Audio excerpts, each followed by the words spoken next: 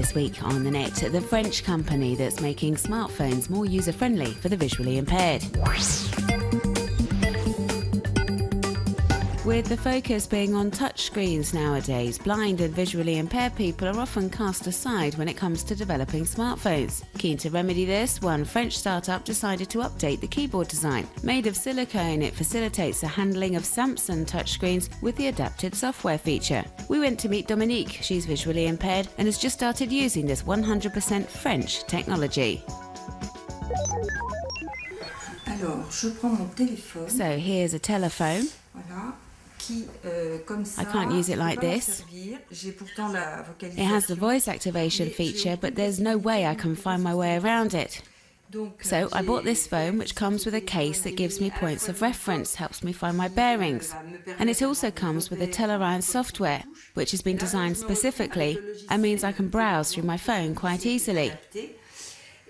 Make a call, find the messaging service, send and receive emails, find the help section.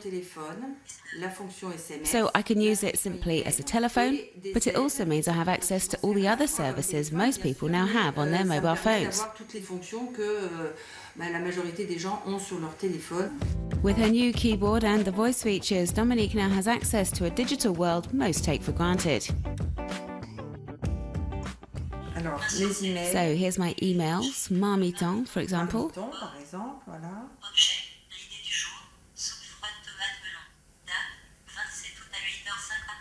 It also has a selection of newspapers. There's L'Express, L'Équipe and Le Monde. So I can find out what's happening in the news. And like regular smartphones, there's also a web browser. It means we can live remarkably like sighted people. The developers of the technology have also designed other features to help visually impaired people go about their day-to-day activities. Dominique can use her smartphone to help her read her mail and any printed page with an optical character recognition and text-to-speech app. She also has help in identifying colours and a GPS device to quite simply guide her around. All sorts of other apps are currently being developed and should be available by the end of the year. We want to make it the ideal companion for the blind and visually impaired, and so we still have new functions to add. The first thing is Braille. Not very many blind people actually read Braille, only about 10%, but there are still tools available, like this one, the Braille displays, which transposes everything that's written on the screen directly into Braille. The second thing is paper money recognition. This is something that's an ongoing and daily ordeal for blind people. So basically, we want to have an object recognition device. And then with this object recognition, we point it towards our note.